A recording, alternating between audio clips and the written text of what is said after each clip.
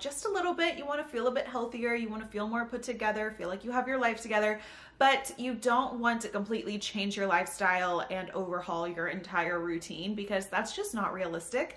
So today I wanted to share 10 little things that I have incorporated into my life over the past few years that I feel like have really benefited me emotionally, physically, mentally, and that I just could not live without now. You guys know this is my year of YouTube. We're upping the quality, we're upping the upload frequency, and for example, we're in 4K right now. So if you want to watch this in the highest quality possible and see all my flyaways, then you can go down to the settings and click on the quality of the video and put it to 4K. So very exciting things happening here, and I'd love for you to subscribe and stick around. So these 10 tips are all over the board. Some of these are things that have to do with like health and wellness, some have to do with making friends, some have to do with just personal development. So take what you want, leave what you don't need. If you've watched my channel before, you may know a lot of other small habits that I've been cultivating over the years that I feel like really help me out. You guys know I love journaling, I love my daily walks, and you know, cliche things like that. I think they're amazing, even though they're cliches. But I tried not to include those habits that I talk about all the time. I tried to really think about what are some new things that I've started doing recently or within the past year, in 2023, that really have improved my life. So I'm trying to share some different ideas here with you guys. Okay, so the first thing is a very small incremental change that has to do with health and wellness that I just started doing this year in 2024. But basically, I stopped drinking super processed sugary creamers in my morning coffee. Now, I'm not saying I cut this out cold turkey. If I go to a coffee shop, I love a yummy specialized latte. Or maybe if it's like back in the holidays when it becomes seasonal again, to have the pumpkin spice and to have the gingerbread, like I will be having my gingerbread and my pumpkin spice lattes. But I thought a way for me to kind of reset for the new year and to cut back a little bit was to cut out my sugary morning lattes and just switch for whole milk or like a nut pods creamer. Now I'm transitioning to just having organic whole milk in my coffee in the morning with some like honey, or sometimes I'll do like maple syrup or brown sugar. But again, I'm not really caring about the sugar as much as I am caring about the chemicals and it being processed. Of course, I'm not a nutritionist or a doctor, but this was just like something that was so simple in my mornings that I feel have really helped me not start my day with just a ton of chemicals and processed sugar. It's literally the first thing I put in my body in the morning. Was a really great place to start and something that's a very easy switch out once you get used to it. The second thing was incorporating more things I did as a kid into my 20s. I have talked about this on my channel, especially over the summer. You know, I was like, we're having a sporty girl summer, and I've kind of carried that with me throughout the fall and now into the winter, and I'm excited to bring, you know, even more outdoor sports and activities into my life in the spring and summer again. For me, this is healing my inner child because I did a lot of sports growing up. I did like 8 or 9 sports, guys, I'm not kidding. And then I also did like dance and theater. So I just did a lot of extracurriculars and had a lot of hobbies when I was a kid. I miss doing all of that now. And so like this summer, I started playing tennis and pickleball and golf again. Last winter, my friends and I would just get together once a week and like teach ourselves a little dance. So you know when you're kids and like you are jumping on a trampoline, or like you get your friends together and you make up a dance to perform to your parents. Like we were basically doing that as 20-something-year-old girls just in our apartments, just for ourselves. And it was really fun. We did that last winter. I would love to get back into musical theater again or just something like that. But it could be whatever it was for you as a kid. Maybe it was painting, maybe it was learning an instrument, maybe it was taking care of animals. Whatever you love to do as a kid, try incorporating that back into your life, just even if you do it once a month. And I promise it is going to just make you so much happier and feel very fulfilled. And it's just, we all know how good hobbies are for us, especially as someone who works for themselves full time. It's easy to make everything I do into something that's monetizable, but just being outside, like playing a sport, being off my phone is so healing for me, and I could not recommend more.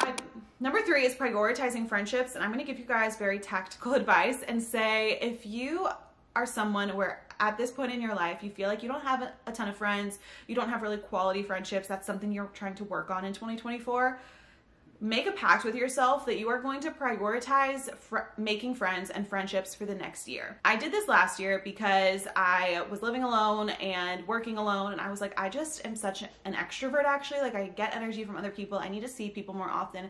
And so I made it a point to really pour into new friends and building new friendships here in Nashville.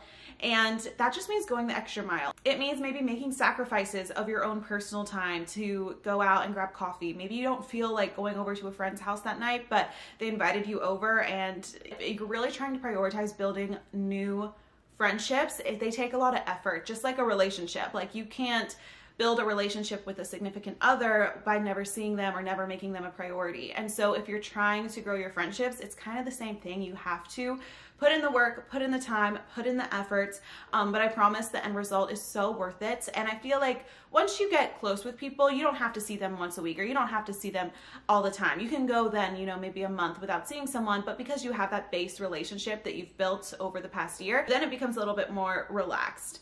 But I feel like when you're starting to build friendships, you really do have to put in the time and effort.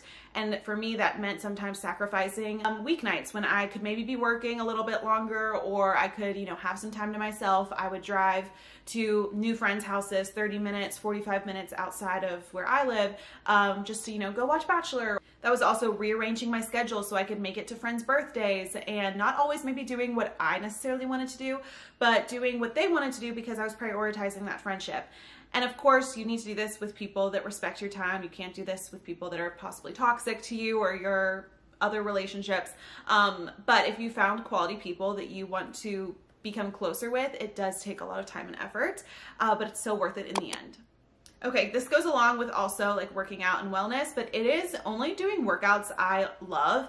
I made this switch a few years ago and I've never looked back. Like, you will not see me doing a CrossFit class. I'm sorry, you won't see me outside running for a few miles unless I feel like that. Like, maybe 1 day or 2 days a year, I'm like, you know what, I just want to go outside and run. And I just get that urge, and so I listen to my body and I do it. But usually this, for me, it looks like trying new fun workout classes. I love doing Pilates, I love doing bar, I love doing sometimes cycling. Again, it depends on my mood. I'm not a huge cardio girl, but if I feel like in the mood for a cardio class, I do it. And it's so fun. And then I love doing outdoor walks, or like inclined walks, some hikes in the summer. So only do workouts that you actually enjoy, and I promise it is gonna make your life so much better. You won't be dreading the gym, you won't be dreading just going on a treadmill to run. I get on the treadmill, I walk at an incline, and I watch my favorite YouTube videos, and it's something I look forward to throughout the week instead of dreading. Number 5 is another small switch, and that is using a real alarm clock instead of using my phone. We all know the Hatch alarm clock. She's sitting here behind me. You definitely don't need this $200 alarm clock. You can just get one off of Amazon. There's actually dupes for the Hatch on Amazon, but there's also just normal alarm clocks. But just having something next to your bed that wakes you up in the morning so you're not stressed about, you know, waking up on time or not, but that isn't a screen first thing in the morning is so nice. And this has really helped me make my morning routine a little bit more efficient. Before, my morning routine would start with 30 minutes of scrolling on my phone, and it was so unproductive. But now I set my phone across my room, and so to get up for the day, or if I need to check my messages, I literally have to get out of bed, and so it starts my morning routine earlier. And I do love the Hatch alarm clock because of the slow wake up. It's not just a blast of sound first thing in the morning. It wakes you up slowly with light and then with soft music. And I also use it for white noise when I go to sleep. So it also really has improved my sleep. And I love that it's a white noise machine along with an alarm clock. And there's other tools like meditations and stuff that I haven't even tapped into yet, but it is a good investment if you're looking for it. Okay, number 6 is listening to podcasts and audiobooks that I actually enjoy, and realizing that podcasts don't just have to be educational. So this is kind of like 2 parts. If you're starting to get into personal development and you haven't started listening to like helpful podcasts, this is a great way to get a little bit of motivation, inspiration throughout your day. You can listen to wellness podcasts, self-help, beauty podcasts. You can listen to, of course, there's topics about literally anything. And so I have been listening to podcasts in like that self-improvement lifestyle category for maybe 8 years now. Like literally I was listening to podcasts in high school. I started one in high school. So I like nailed that category down.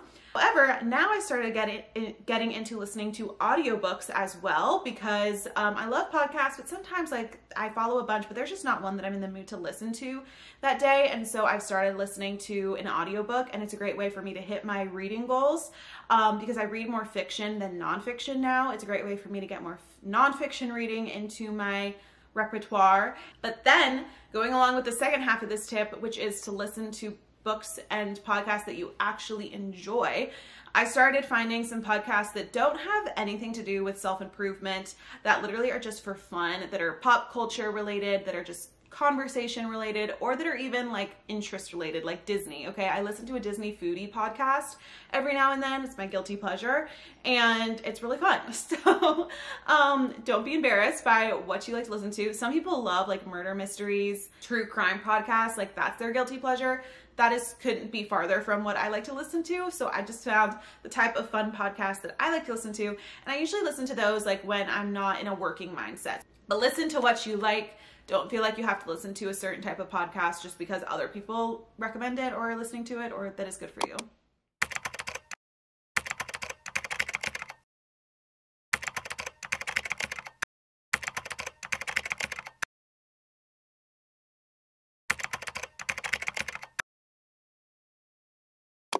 Number 8 is another food habit. Again, I am not a nutritionist or doctor by any means. This is just what works for me. I've tried diet culture. I've tried cutting calories. I did a lot of that in high school and college, and just since graduating, it's just not what I do at all. And I used to be someone who read the back of like nutrition labels a lot as well. Now, the only reason I really look at a nutrition label is to see the protein amount or to see the ingredients, like are there chemicals or is it whole ingredients? Now I look more at the meal that I'm eating as a whole, and I'm like, does this have protein? Does this have vegetables? Does this have carbs and fat? And if it checks all those boxes, then I'm good to go. And I just feel like I'm really happy with my relationship with food. And I know sometimes your relationship with food can completely control your mindset. If you're someone who's constantly thinking about food, it controls your thoughts. It controls what you do in a day because you're thinking too much about like, oh, I can't eat this because I'm eating this later. Like, I know that toxic mindset, and I just want you to know that it's possible to break free from it. And when you start healing your relationship with food and start really following intuitively what your body wants and needs, it is beautiful. It is an amazing thing. And I'm so happy that I've gotten to this point. It's taking me years, but I really now have such a great relationship with food. I eat what I want. I eat when I'm hungry, and it's as simple as that. And I try to eat as healthy as possible, you guys know, but I'm not perfect by any means, and I eat what I want as well. So number 9 is buying and using products that make each day feel very special and luxurious. This does not mean you have to buy expensive items. There are so many amazing drugstore brands out now that have that elevated feel. Frenchie and Salt Air are 2 that are sold at Target. Frenchie is Ashley Tisdale's line actually, and Salt Air, I've been using their body wash for about 6 months now, and I love it because the packaging is perfect. The scents make you feel like you're at a beachside spa, and there's so many amazing drugstore as well as high-end, of course, brands that are beautiful packaging, beautiful scents, and just using those types of products in my hair, on my body, my makeup, my skincare has really elevated my everyday. And you know, we're putting this stuff on our bodies every day. You're washing your face every day. You're putting on this makeup. So why not choose products that make you feel your best and that make you look your best and act your best? I'm not saying you have to completely ditch everything and everything that feels cheap in your, you know, cabinets and in your shower. You have to throw it all out and go buy everything new. This is a slow process, like slowly, one by one. Maybe next time you're buying soap for your body, instead of getting a bar of soap, you get that nicer body wash, you know, that's $11 instead of $4. It's little changes like that that over time I feel like really help you feel your best throughout the day and make getting ready fun. And then the last small realistic change that I started doing to better myself is doing bi-monthly deep cleaning and organizing sessions. So about twice a month, every other week, I will do something that's a little bit more deep cleaning than like a typical Sunday reset. You know, every Sunday I like do laundry, wash my sheets, vacuum, wipe down counters, wipe the sink out, like little things like that. But usually twice a month is when I do a deep clean on my shower and I organize a drawer or a spot in my apartment. So it could be a cabinet, it could be my pantry, it could be my fridge, it could be wiping down baseboards, vacuuming those hard to reach spots that I miss in my just weekly cleaning cycles. So just being able to do this about twice a month, usually every other Sunday is when I take a little extra time to do these deep cleaning and organizing projects, has really helped me live like in a more organized and clutter-free life. I feel like I have control over my apartment, over my spaces. I don't feel like I'm constantly catching up and constantly just trying to keep up with the day-to-day cleaning. Like my apartment most days feels clean and feels fresh, which is amazing. It's crazy how like a clean space makes you feel so much better, makes you feel so much more productive and put together. I fully believe your physical space really affects your mental space. And so when you have a clean and organized home to come to every day, you're able to create more, you're able to be more productive, you're able to be more at peace. And so figure out what works for your schedule. Maybe it's every week you're organizing something, maybe it's just once a month you take a day to deep clean and organize. Whatever works for you and your schedule, start implementing it and you'll start seeing a better and more improved version of yourself.